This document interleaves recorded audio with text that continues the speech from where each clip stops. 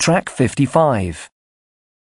Apart from the economic benefits of fracking, its supporters claim that there are significant environmental benefits as well.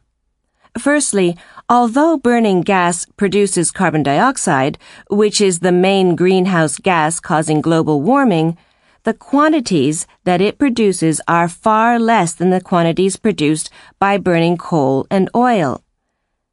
Some people estimate that it produces up to 50% less than the other fuels. Burning coal and oil also produces sulfur and mercury, which can be very dangerous to health if breathed in.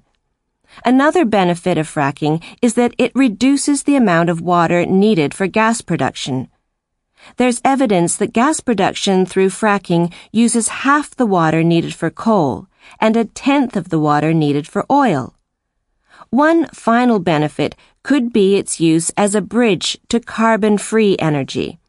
This means that although gas produces carbon dioxide, if gas can replace oil and coal, then the production of carbon dioxide will slow down, and the development of renewable sources of energy can take longer.